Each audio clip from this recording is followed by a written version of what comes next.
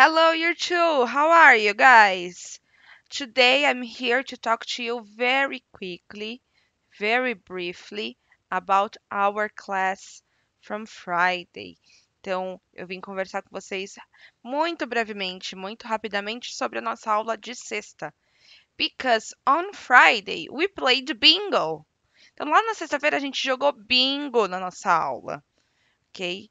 Então, esse vai ser um vídeo um pouco mais curtinho por conta disso. We played bingo with the different food groups and different types of foods. Então, a gente jogou bingo com os diferentes grupos alimentares e tipos diferentes de comida. Se você quiser saber como foi, pode perguntar para os seus friends, pode perguntar para os seus amigos, seus colegas de classe, que eles podem contar tudinho para vocês de como foi o nosso bingo. Besides that, além disso, we worked on page 63. Então, na quinta-feira, a gente fez a página 62, 62, e na sexta, a página 63. Year 2. In case you are watching this and your exercise is blank, do not do it. Caso você esteja assistindo esse vídeo e o seu exercício está em branco e você assistiu todas as aulas da Teacher Nicole, não faça esse exercício ainda, porque a gente vai fazer na nossa próxima aula, on Monday, na segunda, ok? So, on page 62, we have the different food types written. Então, lá na página 62, a gente tem os diferentes grupos alimentares escritos: grains, vegetables, fruits, fats and oils, milk and dairy, meat, fish and eggs.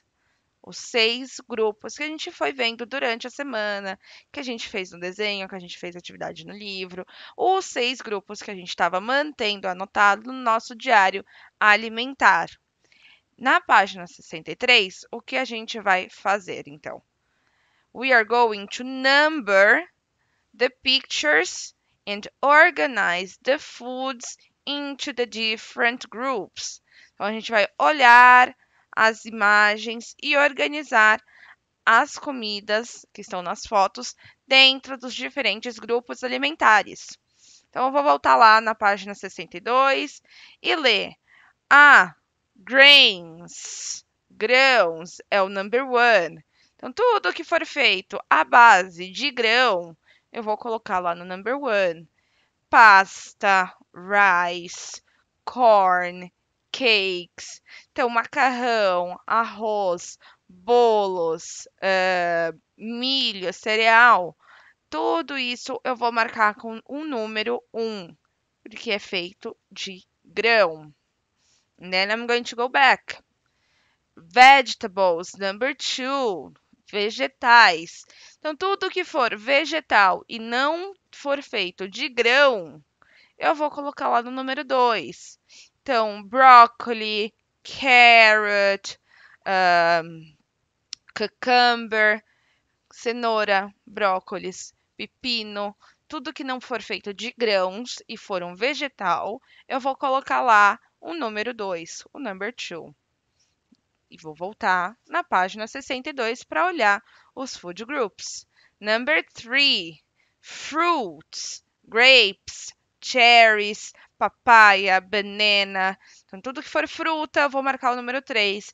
Uva, cereja, banana, mamão, maçã, ok?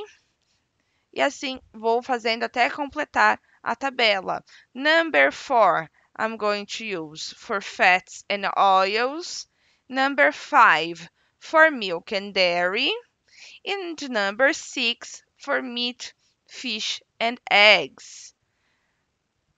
Então, vou completar todos os números, ok? Então, se você entendeu o exercício, pode parar o vídeo agora, fazer aí no seu livro rapidinho, and come back to see the correction. Voltar para ver a correção que está aqui na tela, ok? So we have eggs, We have milk, we have bread, we have carrots. A gente tem diversos tipos de alimento que a gente organizou dentro dos grupos.